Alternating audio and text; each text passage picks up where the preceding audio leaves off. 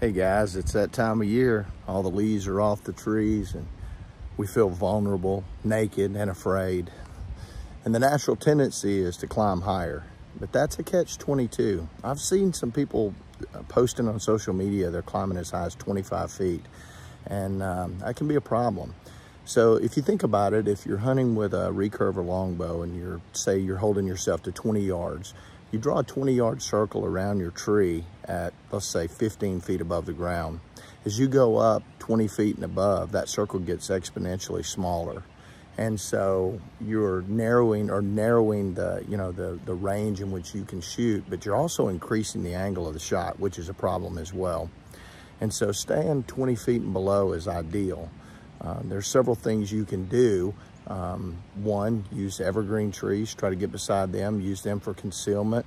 Beech trees hold their leaves a little bit later in the year, as I mentioned in another video, or a turn in the trail, and that's what I'm doing this morning. I'm on a spur off of this ridge, and these deer come around it. So as they're coming around it, they're kind of coming toward me, but then they turn. All I have to do is remain undetected till they turn, they focus in a different direction, and I get a shot. Same thing's true when they're coming the opposite direction. But getting high and taking those really steep shots, you increase your likelihood of error because, number one, your target's smaller, it's narrower, but also if you shoot down into a deer and you don't get an exit wound, you get no blood trail. They bleed out internally, and so it can be tough to find them.